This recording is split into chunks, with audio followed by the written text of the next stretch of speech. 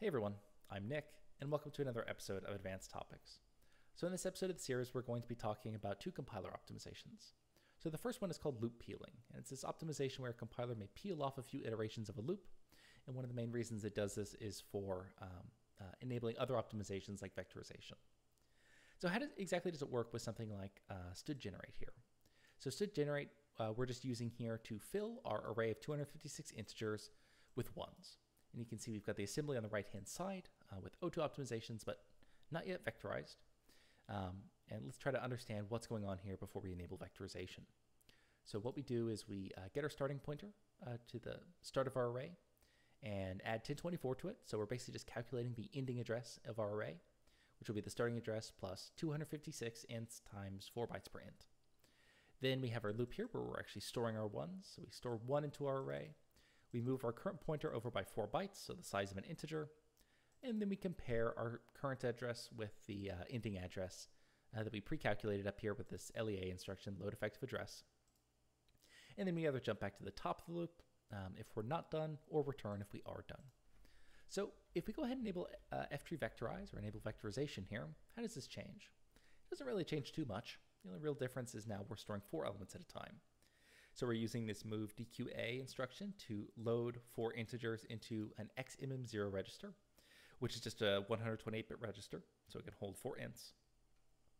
And then we're using this move ups instruction to store the contents of xmm0, basically to store those 4 integers into memory. And then each iteration of the loop, we now move over by 16 bytes, so the size of 4 integers instead of 4 bytes, the size of 1 integer. And we have the same compare and jump not equal. So where does loop peeling come into play here?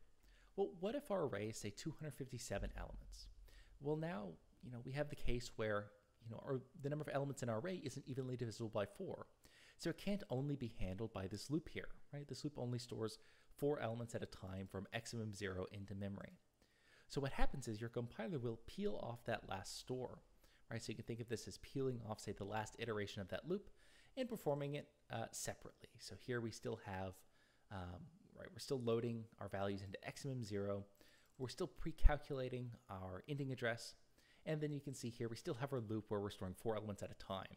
But then after this loop is done, it goes ahead and does that last iteration separately with just a normal move into the last position inside of the array. And you can see this happens, as we say increase this from 257 to 258. Now we have kind of 2 trailing elements. And you can see that now we take care of that in a similar fashion where we load these 2 integers into RAX and then store RAX right after this main loop completes. If we increase it one more time, so to something that isn't divisible by 4 again, now we have to patch those last 3 loads, right? After this main loop is done that's storing 4 elements at a time. So we do that with the combination of the storing of the 2 integers at LC1, and then also just a normal move of a single integer here. So we basically peeled off 3 of those stores because they couldn't be handled by the simple loop here that just stores 4 elements at a time. So that's a little bit on loop peeling and how it can help enable vectorization. Right, so instead of just giving up on vectorization completely and storing things one at a time if we have an odd number of elements or a number of elements that isn't divisible by the SIMD width, sometimes your compiler can just peel off a few iterations of that loop, vectorize part of it, and then leave the other part as non-vectorized. Now, another kind of similar optimization that we'll be looking at now is this thing called loop versioning. It's where your compiler may create multiple versions of the same loop to handle different scenarios it'll check at runtime.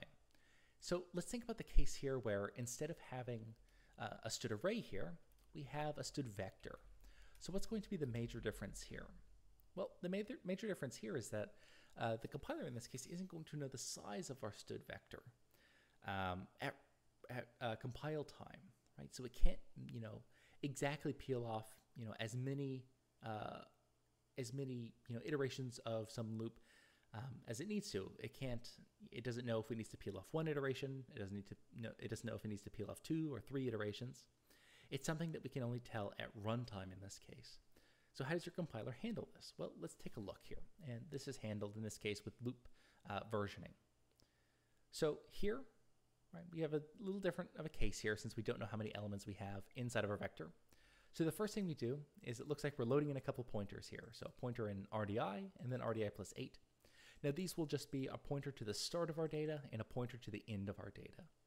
So, if we think of these as our start and our end pointer here, this comparison is just saying, hey, is our start pointer the same thing as our end pointer? And now if these two things are the same, that just means our vector is empty. So you can see we have a jump of equal here where we jump down to our return. So the next thing we have here is some logic in here to calculate the number of elements inside of our vector. And this is done by a subtraction of the two addresses from each other. So we have the address for our end element and the address for our first element, and we subtract the two, and then we have to do a little bit of scaling here with shifts in order to convert our address, which is in bytes, into the number of integers. So all this logic here is really doing is calculating the number of elements inside of our vector. And then what we use that number of elements for is a comparison. Now this comparison is really just asking, hey, can we use a store of 4 elements at a time, or do we have to go element by element? So basically, can we use a vectorized version of the loop, or do we have to use the non-vectorized version?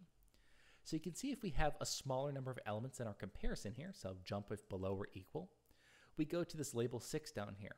And our label 6 is just a loop that stores elements one at a time.